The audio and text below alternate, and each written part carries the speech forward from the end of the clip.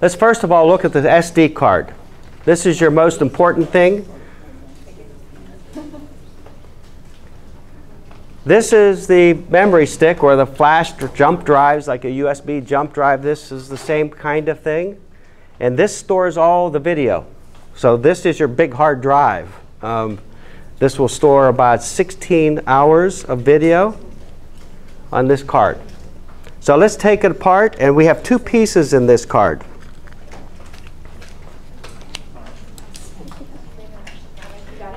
Anybody need scissors to open their card? And I'll just wait for everybody to have these available.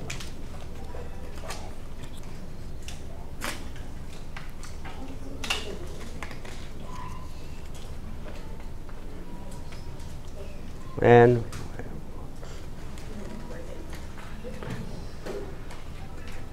okay, let's see the SD cards.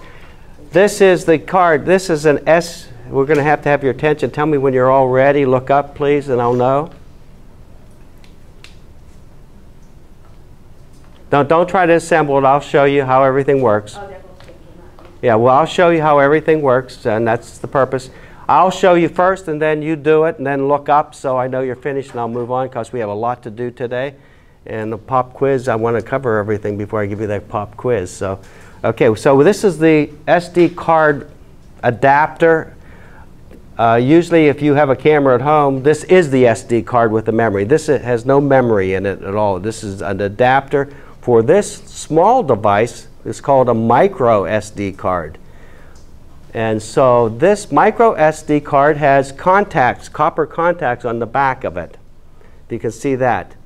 If you'll take that copper contact and place it down on the face of this adapter and slide it in, there's a little slot, it will push in and lock into place. So you'll see the label on both will be up, contact will be in towards the card.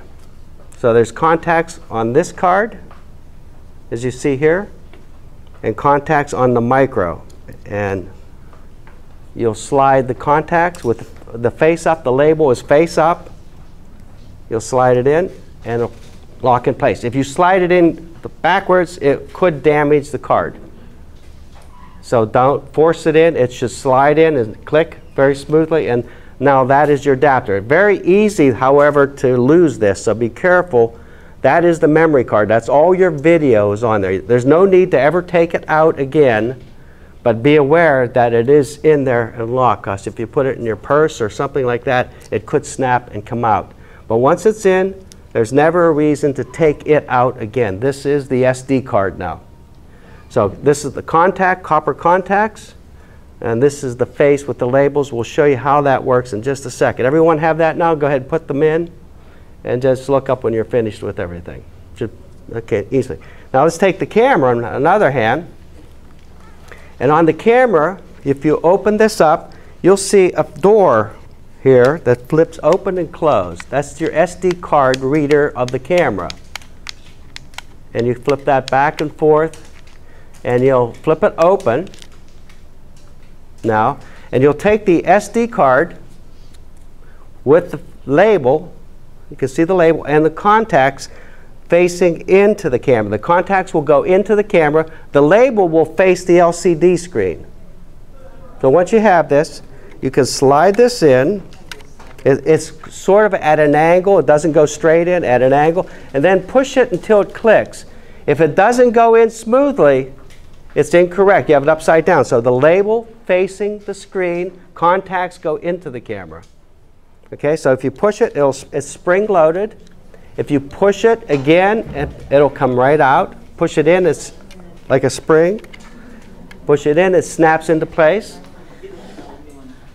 And I'll have everyone walk around. Everyone? Got it?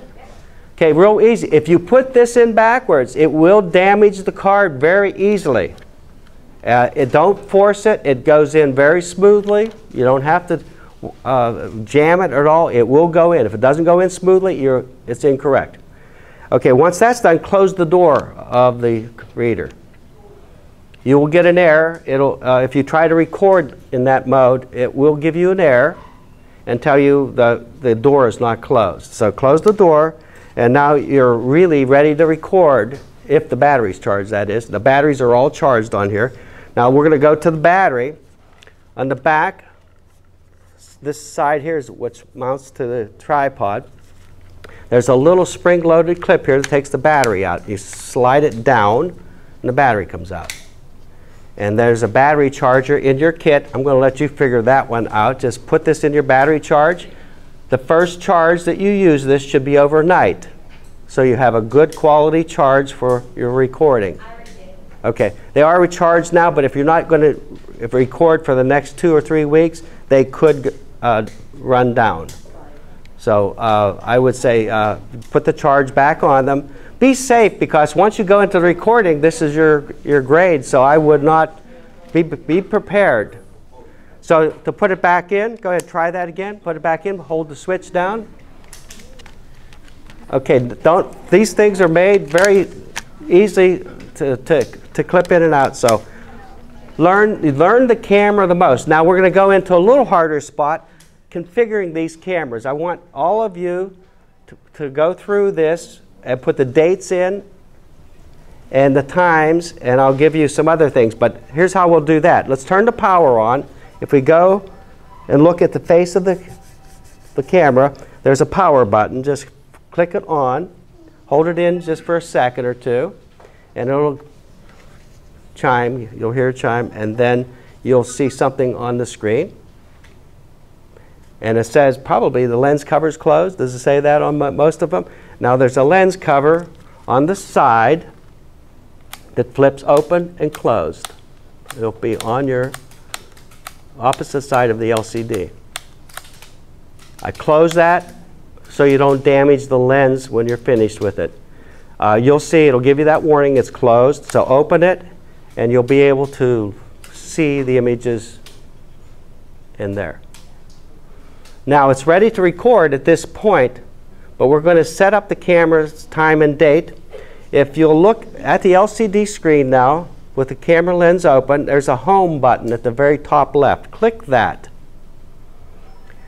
This is very important now to see what I'm going to point to right now. It should be in the auto mode. Do you see that?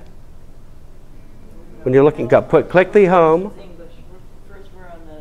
Okay, you're on setup totally. Mine's already set up, I guess. Let me find someone who is not set up. Let me borrow yours. You can see. You're not going to see this until. Let's click the English.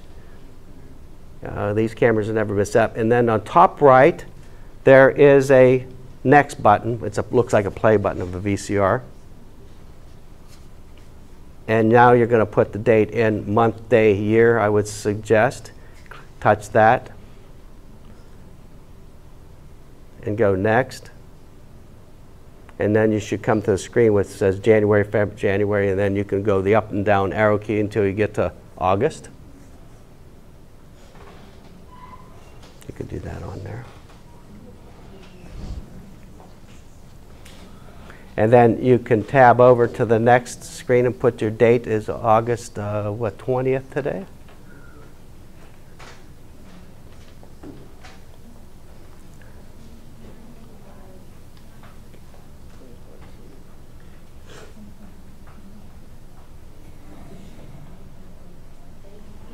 Anyone needs help? Melissa will help you.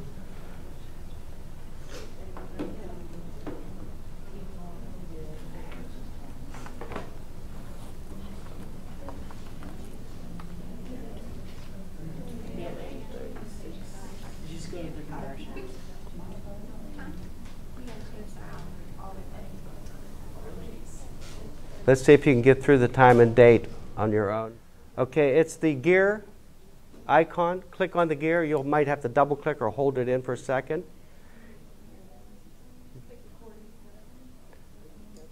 When you click the home screen, you can navigate to the gear, the little gear at the icon.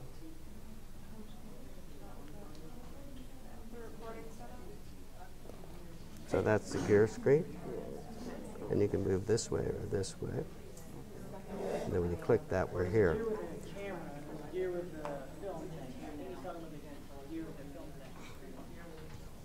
Do you see that? Yeah. With the Okay. Just see if everyone is there. Which is on the tool screen? Is that where you want them to hit the tool screen? Yep, the tool screen. Click, hold it in, and it will go to another menu. And you'll see at the very bottom of the tool screen, it says movie format, says MP4, video quality. There's the setting that we must change. Touch it and select 4 megabits per second. For the last one. Okay, your camera is now set up and ready to go. If it's not at 4, here's what's going to happen. 4 is what's called standard definition. It's the old VCR format or DVDs that you used to have. The other ones are high definition. It will fill the memory card up within a half an hour. So you don't want to use that. It's too high a quality. It will take too much to transfer to the laptops. It will use up a lot of your time. Standard definition is fine for the pilot project that we're doing now. So it will be unbelievable quality at the other levels, like high def, but that will be too much for playing and working with the files now. So you're all set with this camera. To start the recording now, really very easy. With the lens open, of course, it won't let you start it without that. There's a button on the back, a silver button. You push that in once, it will beep. You'll see in your LCD finder a red light that comes on, just like a regular VCR or your iPhones.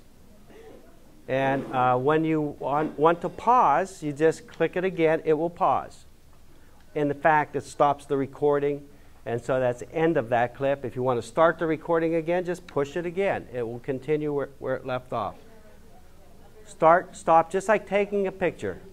But it will roll, and be sure, very important here, can I have your attention on this one? If you don't, I would try it right now. If you don't see the red light, you're not getting a recording.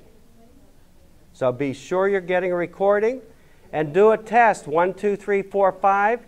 In the views finder, everybody recording something now?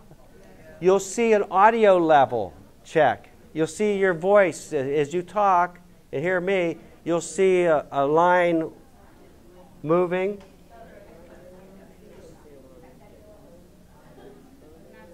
No? Let's see.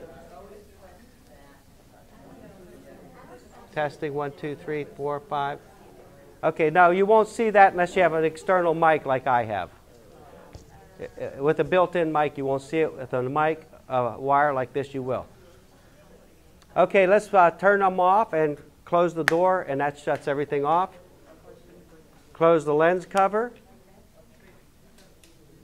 And it's now ready to put back in your box. Now, since there's actually 20 of you all, and I just counted, so 20 of you will actually get a camera at first. So leave your SD cards in there. No, never mind. Sorry.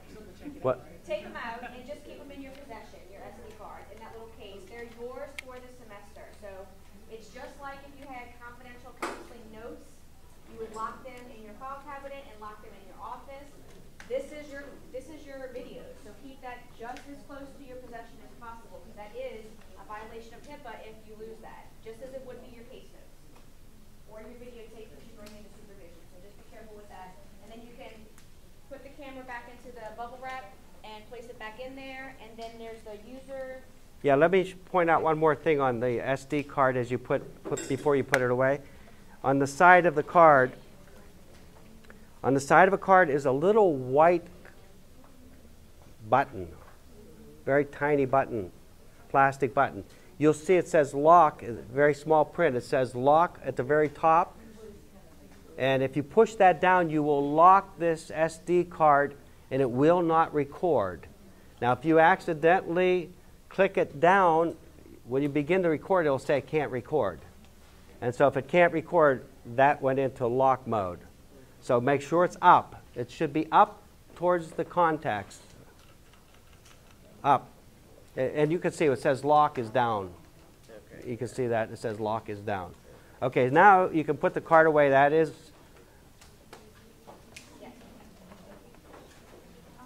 And you can put your cameras away. Here's a camera I borrowed from someone.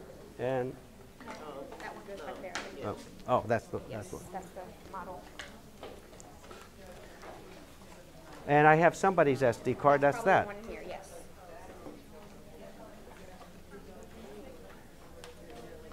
We're going to have to talk about your process here that I realized was happening, which is they trade their laptops in each time. Yeah. We need to talk about that. Yeah, that was on my question list Well, today. yeah, we need to talk about that. If they're never going to store anything on land, we'll talk about that later. Talk about it later. Okay, next. Should we show them and talk about it? Is it just going to take too much time? I don't need to. I mean, I'd rather get to the meat of it. Yeah, Show them that? Okay. real quick. Okay, next. Very quickly, this is real elementary, but it's better not to have this. It's going to be very quick. This is the tripod. You probably all have used the tripod of some sort, but I'm going to assume you didn't. This is not a very rugged tripod, so it really can be broken very, very easily. These pull out to extend, and they push in like that. They're spring controlled, so you can push in and out. But the most important thing, there's a little handle on the top. If you turn it in, screw in or out, turn left clockwise or counterclockwise, it will loosen your ability so that you can move the camera up and down. That's called a tilt control on a camera. And that's so if you have to adjust it a little bit, you can. And then if you're going to lock it there, just turn it clockwise. It locks it so the camera doesn't move up or down on you as you're recording.